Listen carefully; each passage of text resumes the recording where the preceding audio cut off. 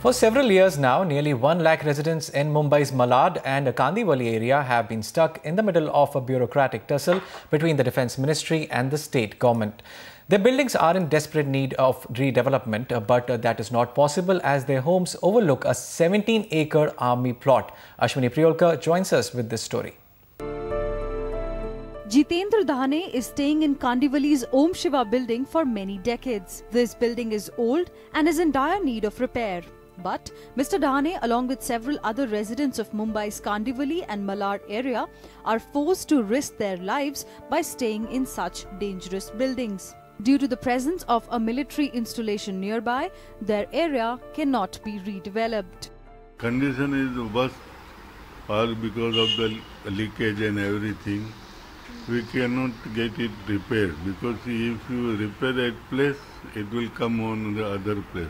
These buildings are located near Central Ordnance Depot of the military, which is spread across 17 acres. The fate of around 1 lakh residents was altered with just one ruling of the government in 2011, which made it mandatory for the residents to take NOC from the military for construction of any building with a height of 4 stories and above within a 500-meter radius of a military installation. In past 5 years, not a single NOC has been granted by the government, and this has stalled more than 50 redevelopment projects, affecting both the developers as well as the residents.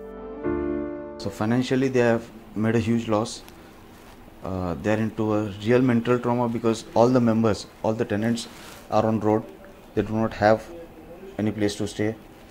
And now the situation is like already 5 years have been passed.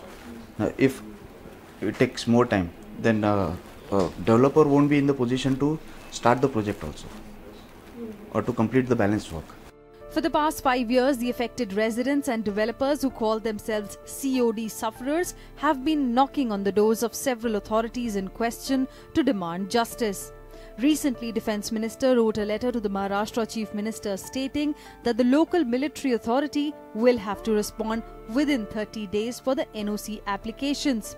And in case there is no response, the state and the municipal authority can decide on the matter. Bombay Municipal Corporation should go as per the law, but I am sorry to say they are not acting as per the law, and because of that the people are being suffering. But the experts believe that the entire basis on which the circular is formed in the first place itself is questionable. This rule of 500 meters distance or 100 meters distance is not contained in the Works of Defence Act. It is a circular which is issued to create, as a stopgap arrangement till such time as you bring about changes in the Works of Defence Act. It is the Works of Defence Act which has to actually contain all this. While this loophole in the policy leaves a legal option for the people, not many people will be willing to stretch it out in the court. Therefore, a balanced policy which will not hinder the security of the defence land as well as hinder the lives of the people who have been living here long before the regulation is the need of the hour. In Mumbai, Ashwini Priyolkar, NDTV.